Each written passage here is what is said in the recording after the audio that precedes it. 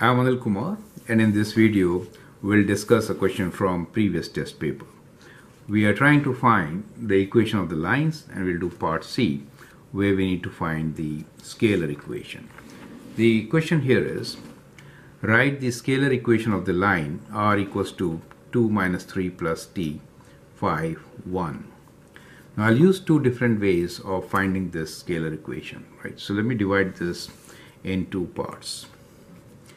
So let me rewrite the equation of the line also, which is r equals to 2 minus 3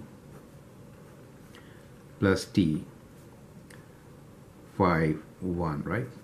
I hope you remember what is scalar equation. It is of the form ax plus by plus c equals to 0 in R2, right?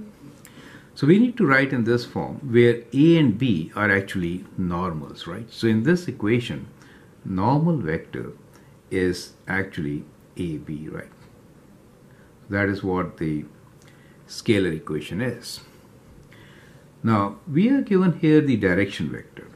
So we are given in this equation the direction vector, which is 5 1.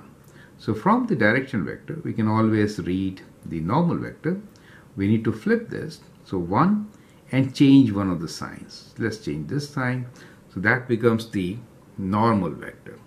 Once we have the normal vector, these are a and b values in the equation of the line.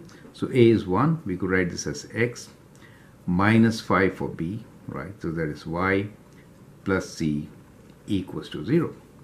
To get the value of c, we'll use the point. So we are given the position as 2 minus 3, right? That's the position.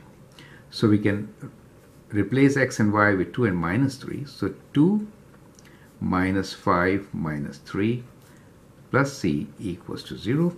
And from here we can find what c is, right? So we have 2 plus 15 plus c equals to 0, or c is equals to minus 17.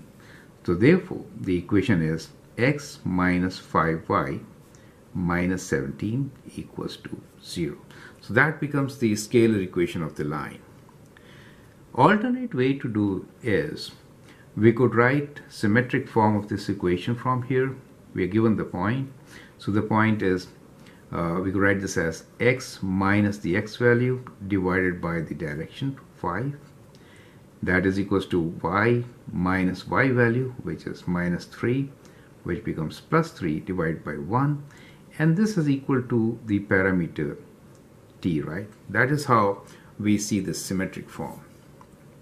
So if I cross multiply, I straight away get my scalar equation. So if I cross multiply, I get x minus 2 equals to 5 times y plus 3, correct? So let's expand the right side, 5y plus 15, bring them to the left side.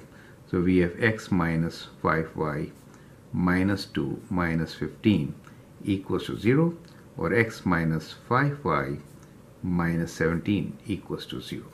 So that is our answer, right? So either way you could do it. Both are equally good ways of doing it. I hope this is a better method. It could be applied in R3 also very easily, right? So that is how you should be doing it. I'm Anil Kumar, and I hope that helps. Thank you and all the best.